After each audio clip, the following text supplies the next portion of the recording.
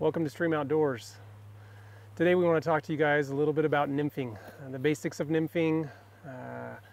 As a beginner, it's not always apparent how to set up a nymph rig, going through the process of doing that. So today we want to take a few minutes, take a step-by-step process of setting up a nymph rig, tying it up, positioning your weights, and generally just preparing to start nymphing. For most beginners, as you start, it begins in a dry fly world, and honestly, dry flying is really tough. If you've just bought your rod and you've started dry flying, you know what I mean. So to cover the basics for nymphing, obviously a good rod, you want to generally a little bit heavier. So if you're nymphing, if you've got multiple rods, if you're nymphing and normally at a 5 weight and you're going to start nymphing, go to a 6 weight. If you're a 4 weight, go to a 5 weight, just to kind of handle that extra load, both from the weights to extra flies and then your indicator as well. One of the main things as we start out and kind of start feeding out our reel, and this is kind of starting at the very beginning.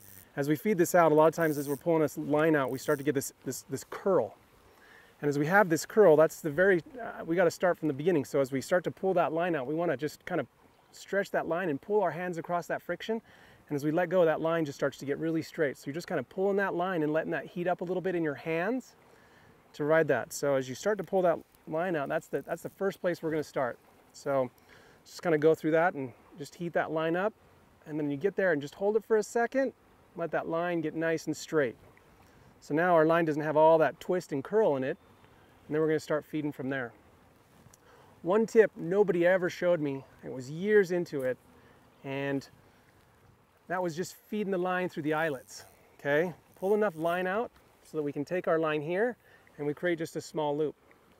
In that small loop, we're actually going to take that loop and we're going to feed this loop through the eyelets like this, one by one, and that way as you let it go, it doesn't go right down through the hole.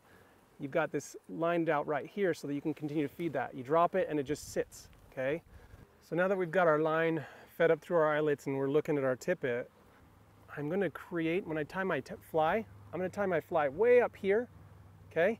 And so my tag line, I'm going to have my tandem rig in one knot. So I don't have to tie on to my nymph and then tie on to the hook of my nymph to run a tandem rig. So a tandem rig running 2 flies at the same time, okay? So when I tie my fly, instead of having a short little leader just to clip off, I am going to feed that that fly all the way up my line about 12 to 16 inches, okay? So we're talking this much distance and the tag end, and then when I'm ready to tie my second nymph on, I can tie it on and then we're done. And action. Yeah, keep that in the sun. Great. Okay, grab it. Great. Okay, so as we're running this up, what we can do is we can go ahead and just feed this line all the way up. Give your whole distance. So I have now gone about 12 inches. Okay, so just for speed's sakes, we're going to just tie a clinch. A lot of times I want to do something more like a palmore or some other kind of knot, but just for speed's sake and for simplicity reasons, we're just going to do a clinch. Okay, so come up here, tie our clinch, and then leave that tag end. Okay, so the tag end all the way down here. Just like always, not going to lick it, but we want to lick that knot as we're pulling that on.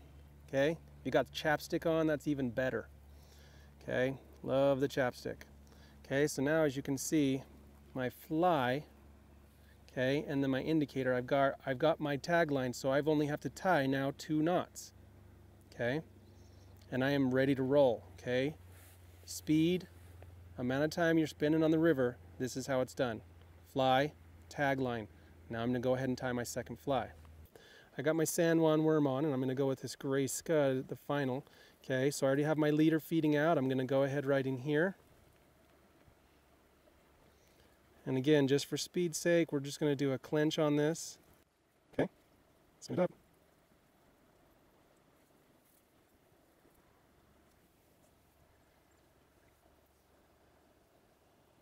So now we have our San Juan and our scud.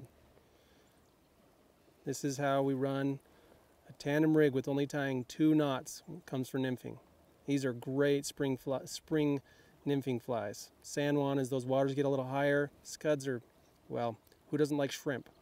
So the size of this guy, we're just gonna grab him, and as we place this, we're gonna go ahead and just set him right in this space between these two nymphs, just about 6 inches above my scud. And I can tell you, if you guys do this right, nymphing is gonna change the way you fish. You're gonna nymph all the time, and I am not kidding. I'm gonna go ahead and run that up about 6 more inches right in here. We're gonna go ahead and place the second one. Okay, tiny little split, 6 inches San Juan, about 6 inches till my next weight, 6 inches to my scud. So now that we've got our nymph rig set up, our tag in nymph, our weight, okay, generally the larger nymph going in this position, okay, another 6 inches up, our weight. Now we got to figure, where do we put our indicator? Now, remember depth. If we're fishing in 4 feet of water, then we want to look at it about 6 feet up to our indicator, about 1.5 the distance, okay? So the river today that we're going to fish, we're probably going to fish in about 4 to 6 feet of water. So 4 to 6 feet, run that up. I'm about 6 foot, so here's about 6 foot to my nymph right there, okay? Gonna go ahead and feed that line out. So there's my 6 foot up. It almost puts it right next to my line, so that's a great spot. Take our indicator, we just want to crease our line here. We're going to come in and we're just going to force that little guy right through that.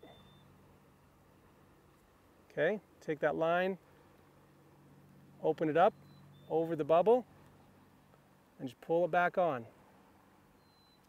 Okay, so now we have our indicator all lined up. So now that we've got our indicator, remember, 1.5 the distance of the depth you're fishing. If you're fishing 5 feet, you want to be at about 7.5 feet. 6 feet, 9 feet. Do the math. This is where math comes in, okay? Always using math. So as we're feeding this along, we're going to watch this indicator as it's feeding along, and whoop, there we go right there. Come on. Oh, there, yeah.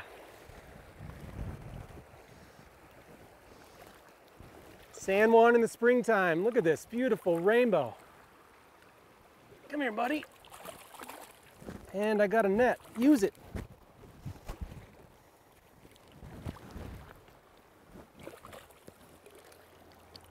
Proof is in the pudding. Nymphing is incredible. There's just a little rainbow. Taking the San Juan. Nymphing is really productive, guys.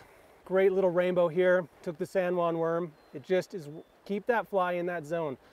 Okay, this water's a little bit fast today, so to keep it there, I added another weight just above that. Okay, San Juan worm, first weight we talked about, second weight we talked about. I added another one just to get that extra, but it's distributed across that. So now that we've gone through a couple of these tactics, guys, get out there, fish hard, catch some fish. Check us out on Instagram. Check us out on YouTube, streamoutdoors.com. Thanks for watching.